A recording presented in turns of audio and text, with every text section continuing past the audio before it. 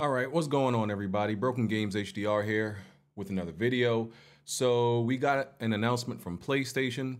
PlayStation has acquired Haven Studios, the studio that was founded and is being directed by industry veteran Jade Raymond. Gonna get into Jade Raymond a little bit later, but I'm skeptical of this studio. I'm skeptical of Jade Raymond, and I'm skeptical of the game that they're working on. I'm a very cynical person, though. I tend to err on the safer side of things and just be extremely cautious than to be excited. Everybody knows that about me, right? So we got the announcement. I saw the announcement on Twitter. They have some information at the PlayStation blog. Let me just read quickly what they said. And then there's another article, excuse me, there's another article explaining why PlayStation purchased Haven Studios seemingly so preemptively, so prematurely, because we know PlayStation usually has a very long dating period with studios before they actually purchased them. I mean, look how long it took them to finally purchase, a studio like Insomniac, right? Over a decade of a long relationship, and that's how most of their acquisitions have been. At least a few years, right? So let me just read this PlayStation blog. It says, today I'm delighted to announce that Haven Studios is officially joining the PlayStation Studios. Jade Raymond brings a wealth of experience from her industry achievements and an infectious passion for creating games and leadership and blah, blah, blah. We began working with Jade Raymond and her team early 2021 when they were on the brink of announcing the formation of Haven Studios. So PlayStation was, pretty much all in before they even announced the studio. I mean, they are part of the reason why this IP at least exists. I know they helped to grow the studio since then. They're funding this new IP, which seems to have Sony like losing their mind and completely enamored. Because that seems to be the motivation of why they bought this studio so early without even producing anything, right? So, but that goes to the point because there's this ongoing debate about relationship and organic and all this other stuff. The way I see this acquisition is it's pretty much almost building a studio from the ground up. That's how I see this.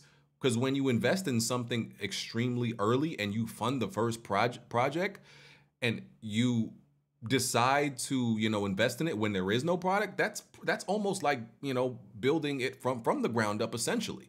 So to me, the whole conversation of organic or this is something different, I don't really think it's something different than what PlayStation has done, only because they're all in from the beginning before there was a product, right? If there was like one product made and then PlayStation was like, yeah, we want to acquire you, then I could understand that, but there's nothing right now. Like Bungie was probably the strangest acquisition that they've made recently, right? And that's not even under Sony, the SIE umbrella necessarily. But getting back to the point, PlayStation, began working with them when they announced the formation, before they announced the formation of Haven Studios. From their first pitch, we were inspired by Haven's visions for creating a modern multiplayer experience that brings gamers together in positive and meaningful ways. We were confident in their creative and technical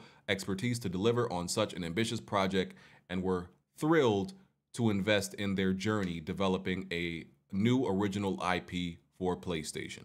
So everybody knows what have I been yelling at PlayStation to do? Create some damn multiplayer games, some first-party multiplayer games, right? That's what I've been saying. That's what I've criticized them mostly for. That's what I've gotten backlash for their community from the PlayStation Pro single-player community. Yes. So I'm looking forward to seeing what this game is, but I'm still skeptical. I'm still cynical because I'm like, listen, if you mean to tell me that this IP is so impressive that Herman Holst and Jim Ryan, Jim Ryan, is a guy that seems to be hard to impress.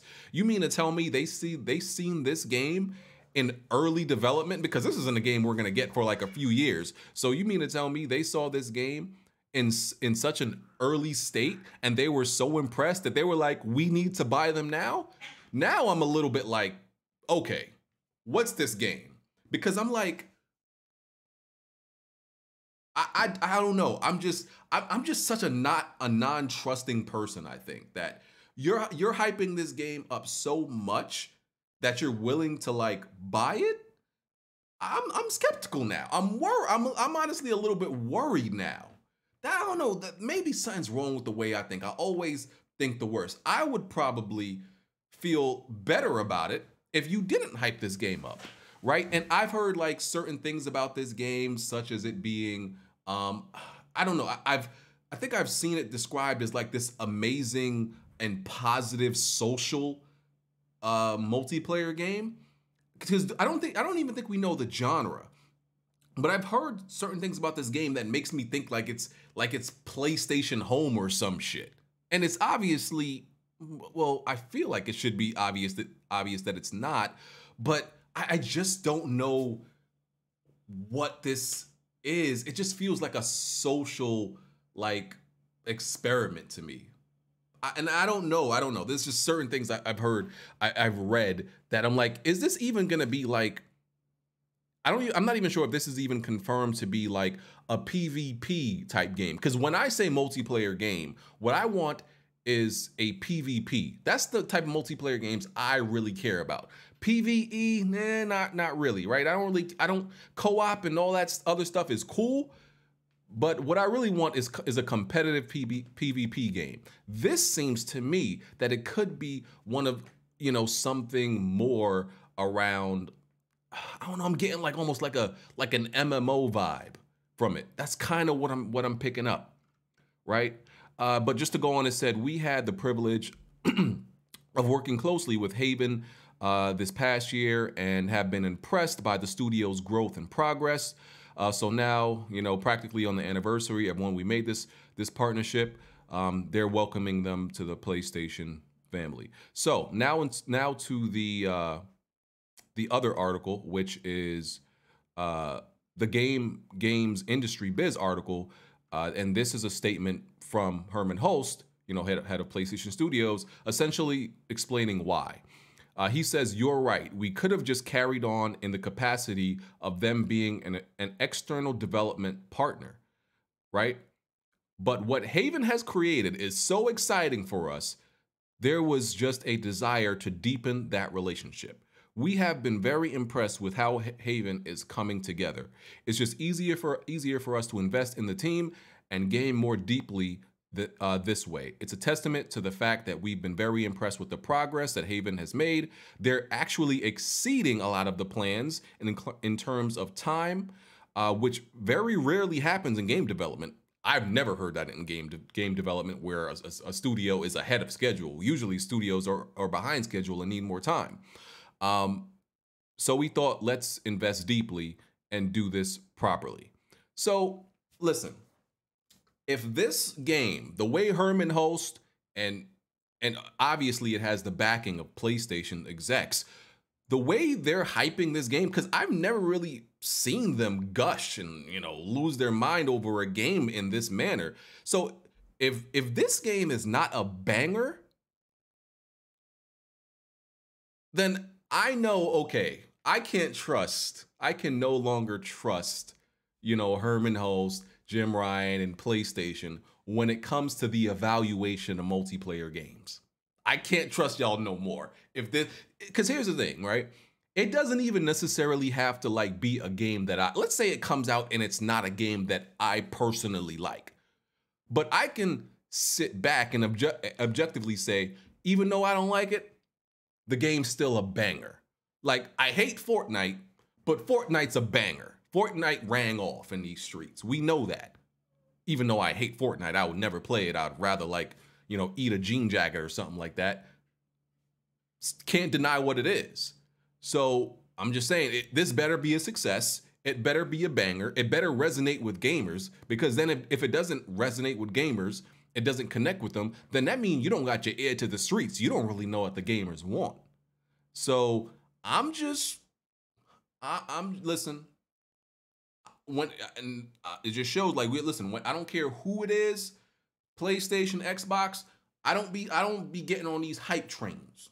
Okay, I'm skeptical. I'm cynical with everything, everything. So and also with Jade Raymond, she's bounced around the industry a little bit recently with a bunch of unfinished products in the last couple years. Like, okay, sir, her career is pretty much, she was at EA. She worked on The Sims Online as a producer. Assassin's Creed, she was a producer on that game. Assassin's Creed, the first one, second one, Bloodline.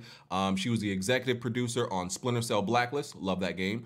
Watch Dogs, obviously, this is when she was at Ubisoft. Watch Dogs, Assassin's Creed Unity, Far Cry 4.